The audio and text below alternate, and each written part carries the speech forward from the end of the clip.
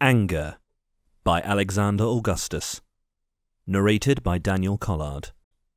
Volume 2, Chapter 2.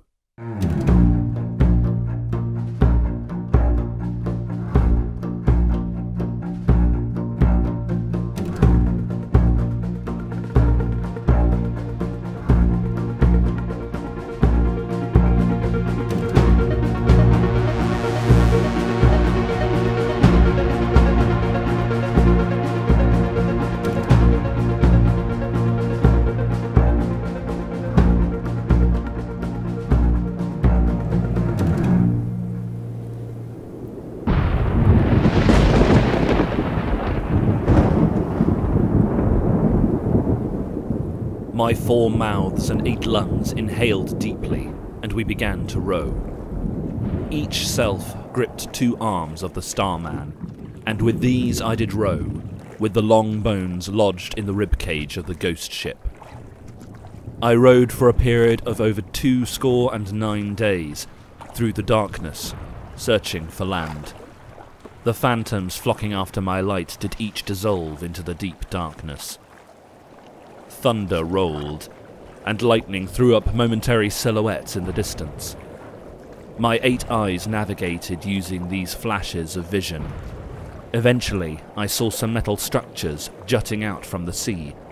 Not quite buildings, more like a ghostly pier. We travelled towards it. Atop the pier were 24 seats, and upon the seats I saw 24 elders sitting, clothed in white raiment. Their heads and hairs were white like wool, as white as snow, and their eyes were as flames of fire. They had on their heads crowns of gold, encrusted with the disembodied milk teeth of children, gleaming like pearls. These elders too had faces akin to cups, but they were haggard and battle-worn, and from the pier proceeded lightnings and thunderings and voices.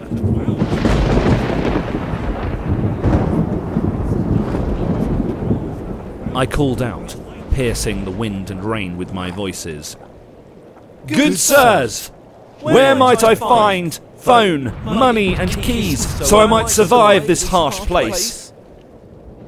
In the right hand of one of the elders was a book. Key Stage 3 German. The study guide was written thereon. The elders too had books on diverse topics: maths, chemistry, English literature. The closest elder turned to me and shrieked through the darkness. "Cup hath resigned! We hold great anger and great judgment. The time of the dead is cometh, that they should be judged, and he who is worthy to pass their exams should go forth and join the war against the blue, to destroy them which hath destroyed Cup from within." I let loose my oars and stood with all my bodies, grinning light towards the pier. I remembered not resignation. I remembered only finding treasures, eating, and life-giving air rushing into my lungs. But I chose to humour the elder regardless. "And what devil hath destroyed Cup? And what is the blue?" All the elders now turned to me and spake with one voice. "The beast yonder!" All 24 elders lifted their bony index fingers and pointed in entirely different directions.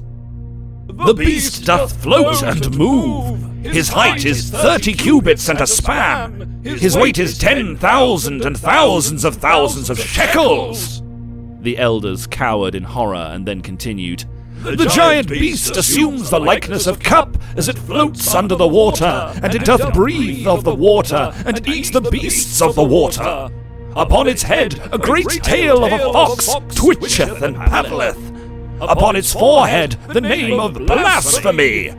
And there was given unto the beast a mouth speaking blasphemies with a voice of many waters, and power was given unto it to continue 42 months.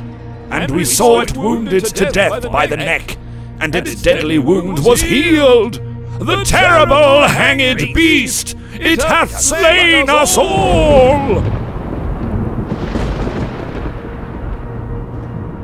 It doesn't sound so tough. Who might challenge this beast? I asked, joshing and jostling between my bodies, as if to show myself up in front of the teacher. The elders replied indignantly. The sea gave forth the things which were in it, and they will be judged as worthy according to the Key Stage 3 syllabus. Who is like unto the beast? Who is able to make war with him using Key Stage 3? Before I could question further about this blue, a particularly shrill elder, who had been crawling about the pier, measuring its beams and bolts with a golden reed, suddenly cried, Hark! A candidate cometh! Come and see! Come and see! And I beheld, lo, in the midst of the pier, between its rusty legs, a young pink cup did swim from some stray group. All 24 elders bent over crooked and bellowed down to the young cup. Hark, candidate! Stop chewing! Commence exam 1! Thou should kicketh this ball into that goal!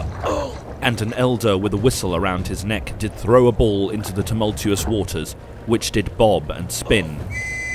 Panicking and struggling, the young child did beg, Phone? He was swallowing seawater and spluttering, treading water in exhaustion. Money? Keys? Vara Manor? Conan? Baal? Screamed the first elder, adjusting the distance of his reading spectacles and tracing the words in his German textbook with his finger. Spielen! The child did look up to myself in confusion, and I did smile and beam sunshine down onto his endeavours. It's okay, little one. Be brave, I said. I noticed a number of serpents tied in knots to the posts of the pier.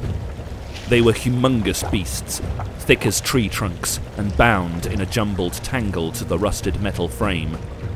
They snapped at the child when rough waves did push him from the centre of the arena, preventing his escape. The candidate paddled towards the bull. He grabbed at it with desperate hands, but couldn't hold it. A wave broke over the top of his head, knocking him sideways and dipping him under. As he coughed and spluttered, waves slammed his head into one of the rusted metal posts of the pier. Blood diluted in seawater did stream from those wounds which did hurt the boy. His little hands pushed at the ball as he struggled, and a river of blood covered his left eye like a mask. He swam forth, twirling and bobbing as his little legs kicked. All the while the wicked elders did poke at him, criticising his form and commenting, No, this runt will never do, sissy child! The child's blood-soaked eyes betrayed something like disbelief. The little boy slapped at the ball, pounding it into a space between the pier legs. He turned once again to the elders while paddling in exhaustion. Phone? He asked, while gurgling blood and seawater. Thou kicketh nuts! The elders snarled wickedly, with eyes inflamed. Handball! Handball! Screeched the elder who had dropped the ball, punctuating his cries with blows on his whistle. With a wave of the hand, like a conductor, a weary elder perched atop a domed seat instructed the snakes to pin the child. The serpents snapped and pulled at Little Cup's arms and legs to keep him still. The elder with the golden reed hung over the side of the pier. He produced a set of golden pliers from under his raiment and clamped down on one of the child's front teeth. With much tribulation and violence, he ripped a tooth from the writhing child with a crack.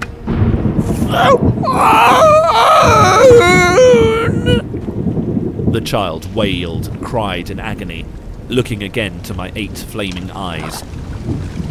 The elder did eat this tooth, and the tooth did then grow atop his crown like an enamelled treasure amongst tens of thousands and thousands of thousands of others. The child, astream with blood and seawater, did continue the examinations, failing each test one by one, and wailing into the storm as each of his teeth were ripped from his skull. With every test he grew more clumsy, more dazed in movement, but the shame smouldering within him grew more potent. I did allow this torture to continue, and I did salivate at the potency of his shame. I remember, I thought, as I watched the shame brim from the child. I remember now how it all works. Finally, the elders declared, "The candidate is a failure! He cannot wage war on our behalf! He cannot face the beast! Place him with the others!" They clamped down on the child's nose with the golden pliers and sliced it off with a single stroke of the golden reed. As the light in the child's eyes faded, his fingers and facial features did twitch and pulsate. The snakes lifted his limp body from the water and dumped him onto a pile of blood-soaked, toothless and noseless little cups, which numbered tens of hundreds and hundreds of thousands. One of the elders did eat the nose also, and this nose did appear with a multitude of others atop his crown. Observing all this, I approached the elders. "Does the beast of which you tell hold the phone, money and keys I seek?" The elders conferred, and after much deliberation turned back to us. "We hold great anger and great judgment. Only he who is worthy to pass the exams can question us." With that, I docked my skeleton ship to the pier by lashing the Starman's raiment around one of its legs. The elders winced as I climbed my bodies up the pier like bonfire flames propelled upwards by their own heat. "Approach us not!" they cried, wielding the golden reed and golden pliers. I placed my hands about the face of the elder who had thrown the ball down to the child. I asked him once more, "Kind sir, will you relate to me the information I seek?" My grip tightened, and with arms flailing, the elder called out to his brothers in panic, "How dare he!" His head was beading with sweat under the burning light of my smiling, flashing face, moistening my hands. "I have a few things against thee," I explained, before I bit through his nose, slicing the soft tissue between my teeth, clamping down on the cartilage. I ripped it from his skull in a fountain of blood. His legs and arms flailed as he reached for his brothers in desperation, but they fled to the edges of the pier. My selves weaved and danced after them like sparks in the wind. I ripped this elder's tongue out also, and nestled both his nose and tongue in my hair. I did think to myself, "Enemies of my enemies are indeed my friends, and these articles may buy me good favour." Gripping a clump of his white hair in one hand and manoeuvring my arm around his neck, I placed the elder in a headlock, forcing my fist into his bleeding mouth, then down his throat, which expanded like a Chinese finger trap. I pushed it deep within his stomach. I grasped for some stray nodule of intestine or organ to rip back out through his mouth, which I did find, and pulled him inside out. I twisted his head, thereby snapping his neck, and continued to rotate it until most of the elastic skin had corkscrewed off, liberating his head from his body entirely. With a beaming smile, I kicked this like a football over to myself, who leapt up to header it into the pile of children's corpses. I blew the whistle and waved to the other scrambling elders. "Stop! Stop!" screamed the other elders as they clambered to the edges of the pier, over pylons and weaving through the iron supports. One of them turned back and shrieked in disgust. "Can these animals even recite the tenets of basic arithmetic? Can the beasts recite the periodic table?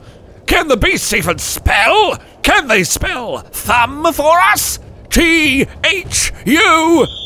Our eyes smouldered like coals, and faces flashed as we roared as a terrible quartet. "Silence! Upon my heads the name of mischief and I play not by your rules. All 4 of my tetrarchy did hold the structure of the pier with smouldering and smoking hands, which did heat the pier into a magma red, until the elders were hopping and howling with pain. Look how they dance! I smirked. Come and see! Come and see! I laughed with 4 voices. I lowered my heads to the snakes in the sea, who did number 3 and who had snapped at the child, and had hurt many cup children. Upon your foreheads are the names of phone, money and keys? I interrogated. I had little memory of these articles from London, but I was sure they inhabited not the form of serpents. No, masters, they hissed. Upon our foreheads there are no names. We are humble beasts from the ocean. The elders, numbering 4 and 20, did tie our tails and held us captive, feeding us not and freeing us not. We starve. In a terrifying way, they were elegant beasts, shining like gold chains in the light I bathed them in. The serpents lifted their tangled tails, revealing a series of tight knots such as one might look upon in the midst of a jewellery box. A glittering pile of treasures, I thought. Yes, I must collect them. If I untie you, will you promise to do no harm to myself? Do you promise to navigate this ocean, and even if I place my bodies within your throats, not to swallow us? Yes, sirs. We are as old as the ocean itself. If you untie us, we will take you to the blue and to the treasures you seek. We can take you to the giant beast of which they did speak. We can even show you land, but alas, we know not where are the phone, money and keys. Very well, I exclaimed, impressed with their honesty. My 4 bodies knelt down to release the serpents of their bondage. Upon your foreheads be the names of knife, fork, and spoon. For this was the only trio of names I had in my mind. Once free, knife, fork, and spoon wrapped around one another and rotated majestically, cantilevering themselves upwards to skim the water's surface, standing upright almost like humans. They were 3 times my height, with wide, scaled bodies encrusted with stones that flashed as topaz. They continued to speak as they rotated through the air. Thank you for releasing us from the grips of these elders, good sirs. I turned 8 flaming eyes back to the remaining 3 and 20 elders, who were cowering on the pile of dead and damaged children at the furthest part of the pier. Does the heart of the child you tortured still beat? My 4 voices roared into the petrified night. Yes! Yes! The elders trembled. Good! Feed him the head of your fallen companion. The elders kneeled and sobbed as they did crack their companion's head open like a coconut and fed it to the child in messy, clumped handfuls of brain matter. The child received the meal, sitting up as strength returned to his body. I said, "Feed the rest of him to the child." The elders did as I commanded, flaying the skin with the golden pliers, stripping the muscles from the bone with the golden reed. The child was still weak, but active enough now to reach for the handfuls of flesh and feed himself with them. Very good, I beamed. Now, feed yourselves to the child. With this command, the elderly men tried to scramble away, but the snakes did pin them down and drag them back one by one. Some elders did help to carve up their brothers, whilst begging that their own lives be spared. Others did try to stall or distract, with bits of knowledge from their Key Stage 3 textbooks. But the child did clamp down with the golden pliers and cut and slice with the golden reed, and he ate and ate until he grew stronger. Their eyeballs he did swallow whole, so that he would see with the eyes of the elders. These did travel through his body and resurface under the skin, and his skin did split in these places, so that the eyes might see. The elders' blood did now pump through the child's veins, and he took on their anger, which did now mingle with his own shame, like oil on a fire. He did not age as I had done, but remained as a child, and with each bite his flesh did sprout another eye in his soft body, until he was full of eyes all around. I chuckled light down upon him as he feasted. Once the elders were all eaten, I commanded the child to eat the tens of hundreds and hundreds of hundreds of bodies of his own fallen brothers. This he did, and with each gulp he devoured more of the livid shame of his fallen kin. The elders were very much alive in his cells and pumping through his veins, as were the souls of his fallen brothers, and for each of them a new eye opened. The child's skin blushed bright red like a seraphim. My next command was to eat the pier itself, with its strong bolts, rims and spokes, iron beams and support struts. The child did so, and as he ate, he transformed again. His ribs did fuse and separate into intricate iron rings, the rims of which, and their spokes and wheels, were full of eyes all around. He now appeared to be made like a wheel intersecting myriad other wheels. Their rims were high and awesome, and all the rims were full of eyes all around. The child's innards were exposed and hung within the inner ring, but his head remained fully formed, with only his nose and teeth missing. My four bodies now turned to each other, nodded, and kneeled at the feet of the fantastic and terrible child. Dear child, may your terrible shame and burning anger motivate our path to phone, money and keys, and along the way, possibly also to the great cup of tea. The child's hundreds of thousands and thousands of eyes blinked in acknowledgement. His eye-encrusted wheels and rims began to spin and rotate faster and faster, propelling him high above the surface of the water. I offer to share my own flame, so you may rise and light my journey, and so I may share your eyes.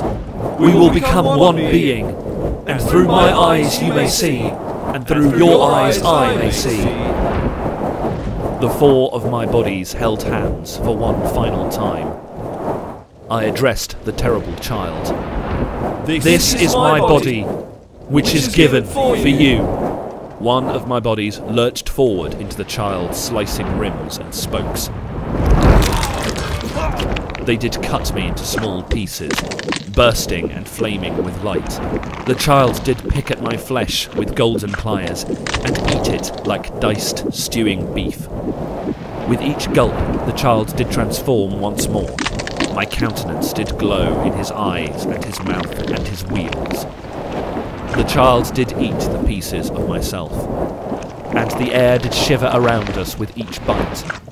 Our beings merged into one another. My hot flesh passed into the child's. The weft of my sinews and tendons unfurled into the child's structure. My blood did rush into and around the child's system. My organs, chewed up and swallowed, did merge with the boy's innards, and my limbs grew into his limbs. Our eyes fused, retinas joining and images overlaying. I saw everything around me, with tens of hundreds and hundreds of hundreds of eyes.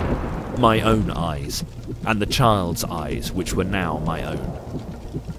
Feeling began to rush into my new body, like the sensation that pours back into a numb limb which has had the blood flow restricted in slumber. I moved my new rings, I spun them, and I did open and close all my eyes and roll them back in their respective sockets. And with each roll of each eye, I did remember each of the abuses I had suffered. and with each roll of the eye came a click or a tick, like unto an unstable bomb. It was like moving one of my own body parts, only the part was severed and moved quite independently. And my mind was thrown into chaos instantaneously, and shame swept through my mischief, and mischief swept through my shame. And shame did shoot through me with terrible rage, and mischief crunched against the shame with which I now burned. I was pulled to my knees, my throat tightened and arrested, my stomachs boiling with bile, and from this disunity burst great energy and rage and rebelliousness. But most importantly, the inner conflict birthed an ambition, that no one would stand in my way, that I would bury the shame under such deep piles of treasure that no one would see it. And so I yearned with a ferocity that needed soothing. The light wins once more! I cried with a loud voice, as when a lion roareth. 4 thunders uttered their voices, including from my new, terrible child body. The skin of my new body was as red as jasper, and my countenance as bronze melting in a furnace. I was now full of the knowledge of key stages 3, 4, 5, 6, 7, 8, and even 9, and my multitude of recounting eyes were endlessly rolling back in their sockets and clicking, before re-emerging like miniature sunrises. Beautiful and terrible I spun, rising upwards, lighting and shining all around. Upon my forehead, the name of shame. Upon my forehead, the name of anger. Upon my forehead also, the name of ambition. Up, and up, and up, and up I went, and as I propelled myself into the distant sky, I bellowed with a terrible voice as a great army of trumpets. Hairs, lashes, pupils were all aflame, and bathed the whole world in a red glow. And from the tens of hundreds and hundreds of hundreds of eyes in this body, I could see in all directions. Yes, now I could see everything. As anger swept across me, I could remember poverty and death, inequality and the scorching of the green earth, and the extinction of animals, and the virus that humanity had become. And a whole multitude of key stages could not defeat it, nor love, nor intelligence. Only phone, money, and keys. Who can you call? What can you buy? Which doors can you open? I shrieked into the pregnant, endless dark. And as the truth did sweep my 3 original bodies and my new one, my stomachs did grow bitter and heavy, and my Adam's apple did choke up and labour like an asthmatic. And my countenance was that of Vesuvius. My new body was spinning and hovering, and I did rise up into the heavens, until I clunked against the roof. A roof? The heavens had a roof? Was I stuck inside something? This was a world within a world, which must mean there was an outside. Perhaps London was outside, and perhaps the phone, money and keys were outside also. I wished I could have lingered, to question the serpents about what they knew, and come to terms with all that had come to pass. But the shadowy flock of cups and strangers and objects had caught up, and I could hear them chanting, "Phone! Money! Keys!" It was time to go. You will take me to the blue, I roared to the 3 snakes. and there I may find the articles I seek. Knife, fork and spoon did lay their heads down, and my 3 young adult bodies did each crawl into one of their mouths. Their scales expanded like chainmail sleeping bags. They lifted my bodies and spiraled faster and faster, thereby propelling us along the face of the water as if skimmed like a stone from Almighty ID's own palm. And thus did I abandon the bone ship of the Starman. My light shot from the mouths of the serpents like a terrible flaming pillar as I spun. My light also shot from the topaz stones encrusted about the bodies of the snakes, shining a universe of specked stars onto every surface.